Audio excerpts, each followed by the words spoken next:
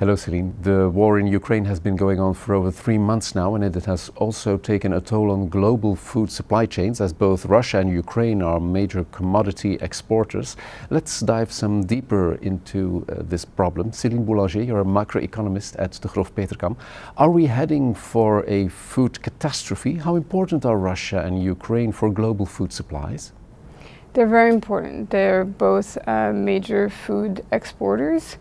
And a lot of countries rely on Russia and Ukraine for the food that they consume.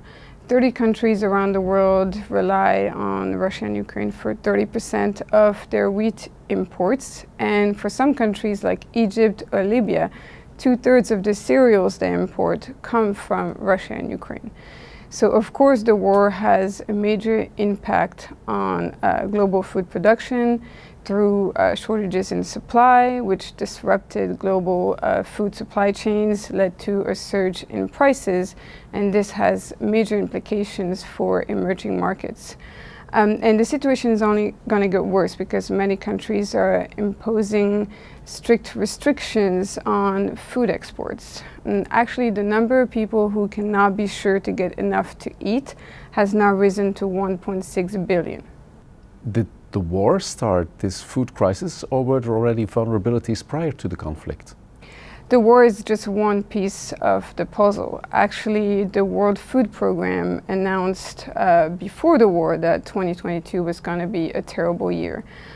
This is mostly because of climate change. So in China, rain delayed planting. In India, extreme temperatures hurt crop yields. In the US, in Europe, across Africa, droughts have been the problem. So climate change was already hurting food production around the world way before the war hit. And on top of that, the world was facing a major energy shock. Energy prices had already gone up quite a bit. This was only made worse by the war, but that means that the cost of producing food had already gone up. Fertilizer prices had gone up as well. Which countries are now most likely to be affected by food shortages? These are, of course, countries which rely heavily on wheat for the food that households consume. Mostly countries in the Middle East and North Africa. Egypt, for example, is the largest buyer of wheat in the world, but also Tunisia, Lebanon. Turkey is quite vulnerable as well, not only because it relies heavily on Russia and Ukraine for the wheat it imports, but also because it's a major oil importer. And the situation, economically speaking, in Turkey has been quite unstable for some time. Inflation hit 73% last month, and we know the government doesn't want to use restrictive monetary policy to fight inflation. So instability there means that Turkey is quite vulnerable. There's also those countries where households spend a large proportion of their incomes on food. These are mostly sub-Saharan African countries where 40% of households' budgets go to food. So they are quite vulnerable as well. And what's more, in those countries where food is a major import, they also tend to be major importers of oil. So for those countries, the cost of living crisis is twofold. Do you think this could give rise to social unrest in certain countries?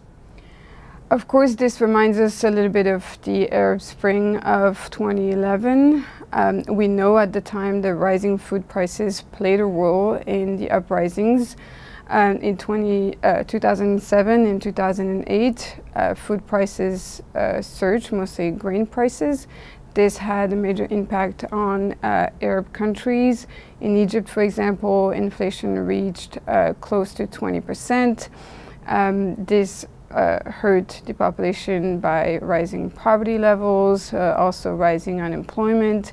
And the government didn't do enough to reduce the burden of rising food inflation on households, so that led to discontent among the population, and it was one of the catalysts for the uprisings a few years later.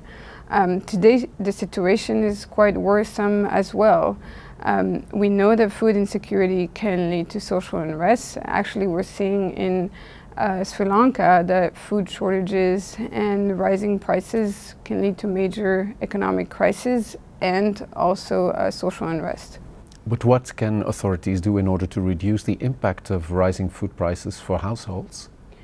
Of course, individual governments have been using food subsidies to try and reduce the burden on households. This is tricky because these are countries where public finances tend to be quite shaky, so they're facing dilemmas there. But mostly countries need to stick together, keep markets open, because imposing bans on exports only makes the situation worse, but also finding solutions to help the most vulnerable countries, solutions like debt relief, for example. But we really need to try to avoid another surge in poverty, especially as this is happening right after 2 years of a major pandemic, which already led to a surge in poverty across the globe. Céline Boulenger, thank you for sharing your insights. A story to be continued. Thank you so much.